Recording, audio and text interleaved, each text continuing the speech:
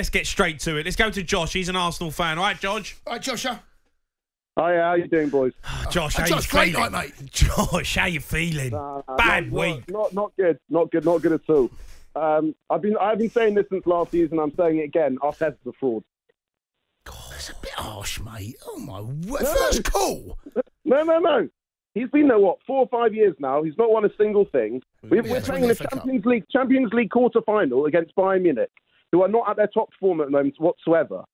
15 points behind Bayer Leverkusen, and it's just he's bringing on Eddie and Nketiah. Like, these are the kind of things we need to look at before the season even started. We've got Saka's not playing well at all. He hasn't been good for the past month and a half. Yeah, he's way off it. And I'm just thinking that Arteta just needs to get his head out and just actually think about what he's going to do with the team. You wouldn't want him out though, would you? No, I do actually. You want him sacked? I don't know who we'd bring in, but I want him gone.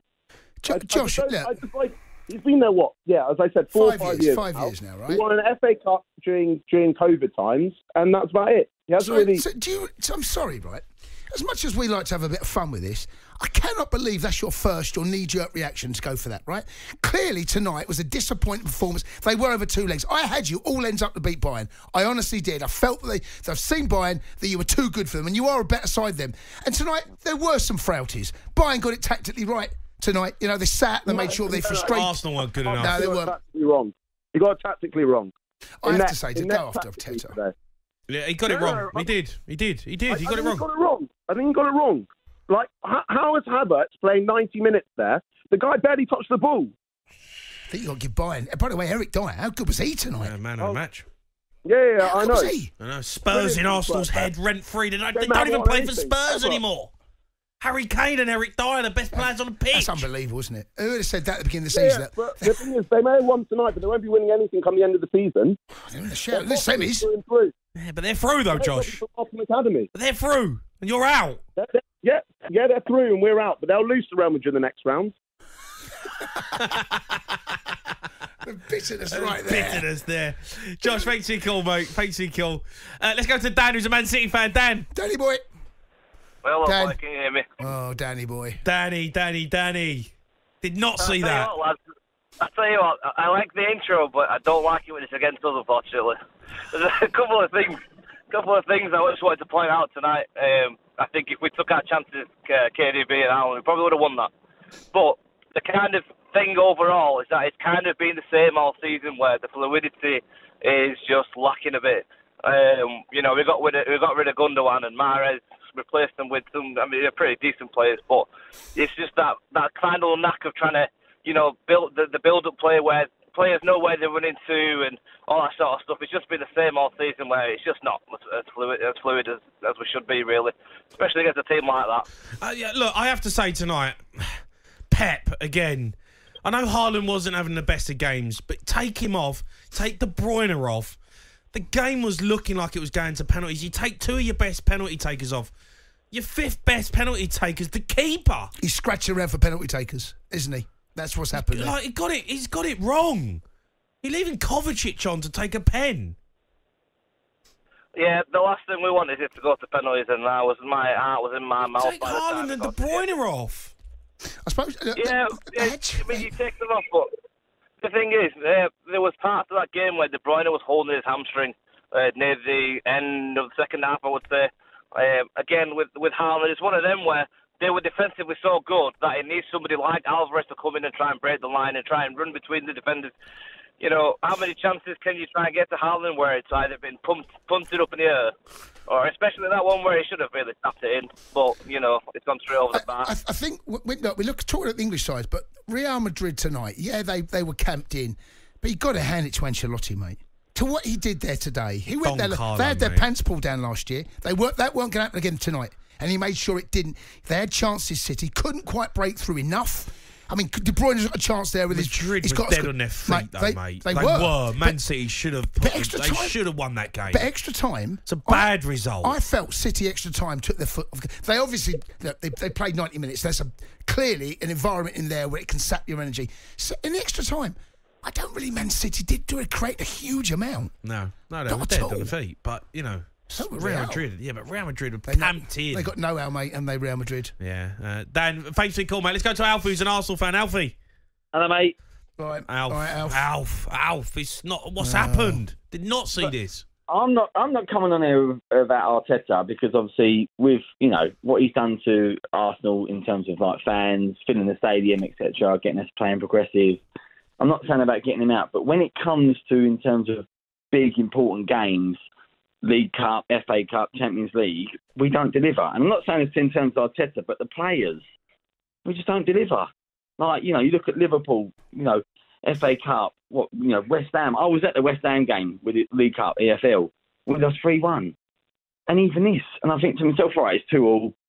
We actually got lucky in the first round as well, in terms of how we played. Trossard comes on and scores that equaliser. But I just think, where is the heart in the team? Where's that leadership? Even Declan Rice, we're all leading on, we've got Declan Rice this year. We're going to win everything. Yeah, he wasn't great either tonight, was he, Declan? You haven't. You bring in, where's Partey? Take Jorginho for Partey in.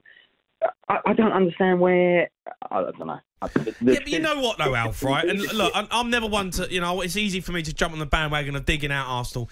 Gone to the Allianz Arena, mate. You messed it home at home. Well, do you know what it is? Saka must be looking at his decision to go down looking for a penalty in the box instead of stay on his feet now. He must be thinking, next time, stay on my feet. Saka was poor tonight. He didn't have a good game.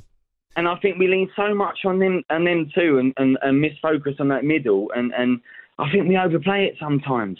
Have a shot. We overplay it sometimes, even Ødegaard and stuff. We overplay it so much at times. And I'm not criticising Arteta. I don't want him out. I'm just saying that sometimes you just need someone that thinks, I'm going to take ownership of this and I'm going to drive us forward. Look at Bellingham and players like that kind of step up. He was absolutely spent, Bellingham, throughout that Real Madrid game, but he was still the one that was dragging him up. He was throwing his arm up, push up. And we haven't got one person that kind of steps up and goes, lads, we've got 10 minutes. We need to come up. Do you know what? That home leg now, when you think about over the two legs now, that home leg, that's really where you can look back and say, where did Arsenal really go out in this competition? Yeah. To draw 2-2, you're 1-0 up and cruising. 1-0 up. I think Arsenal fans are so deluded at the fact that it was that home leg. And really, we were lucky to get through that. And I think to myself, we go to their own ground and think, we've got 90 minutes. Go out there and put everything on the line. Go out, not come off that pitch without a breath. Disappointing, weren't they? Yeah, I played the best I've played. Alf, top man, mate. Brilliant call. Let's go to Damien. He's an Arsenal fan. Damien. Right, Damo. Hello, mate. How are you? How you feeling, mate? How you feeling? I'm disappointed, to be fair, Dave. Go on. Disappointed? Yeah, I don't blame you. No, but I'm not unhappy, if that makes sense. What do you mean? Listen, we've got, well, for the last 12 years, we've done nothing. How long has it been for Tottenham? I was about to say something else, Keith, but we're moving forward, no? We're pushing on. We're in the quarterfinals against, last time we played Munich, it was like 8-2, I believe. So, let's be honest, there's a way forward and there's a way. And Arteta, anyone that says they've got to get rid of Arteta, it's an absolute joker. Because look what he's done for the team. Look what he's done for the club. No, but I mean, when it comes moving forward. Yeah, no, he is moving you forward. I totally agree with you, Dane. But we're talking about tonight and over the last two legs, and of course what happened against Villa. I agree with that. I'm very, very frustrated about that. To be fair, very angry about it. We should have done more with that, but it's experience, no? It's the first year. For a very, very long time, we've been back in this without the master vendor. Damo, right? Yeah, I agree. But you're up against it's the worst Bayern Munich side in 10 years. You don't even know what your team you're talking about, 10 years. It's the worst. It's the worst Bayern Munich side in 10 years. This is the worst, and you haven't won it. And you come up short. Unfortunately... How about talk about Bayern Leverkusen and say, actually... What do you mean Bayern Leverkusen? What are you talking about them for? Situation in the Bundesliga. What are you talking about them for? Have never been tested. Well, tonight, look... Listen, I'll agree with you for once in my life that we've been beaten again by Bayern Munich. But last time we got really battered by Bayern Munich. This time, we've lost the game. Yeah. We didn't get battered. We've lost the game. They're a European giant. Yeah. And I think it's progress, to be fair. Dave, you've got to be feeling it, though, mate. Come on, you've got to be... listen to you, though, Jay. I'm really feeling it. You're the world's worst. But you got to be feeling horrible right now, mate. Come on. Oh, he is. He admitted that. He is feeling. I'm not feeling horrible. No, he is. You are. But I'm feeling. How are you feeling, No, Dave? I'm on top of the world. I'm buzzing. I do. Great Honestly. night. Unbelievable. Honestly, Well, they're useless. honestly, Best night on a sports bar in a long time. you want to see the celebrations when you went 1-0 down in there, Damo, in the green room. No, Honestly, I've got no doubt about it. I've got no Jamie was sliding on his knees. doubt about it. But all I'm saying is we're pushing forward. Yeah, well, And they're not doing. yeah, you're pushing forward, but unfortunately, can't quite push forward far enough, can you? But that's fine. There's another year. Next year will be another year. Yeah. You in the Champions League next year? When we go in it, Sorry, just let me ask this. Either of you in the Champions League next Damo, year? when we go in it, mate, we win it. Chelsea.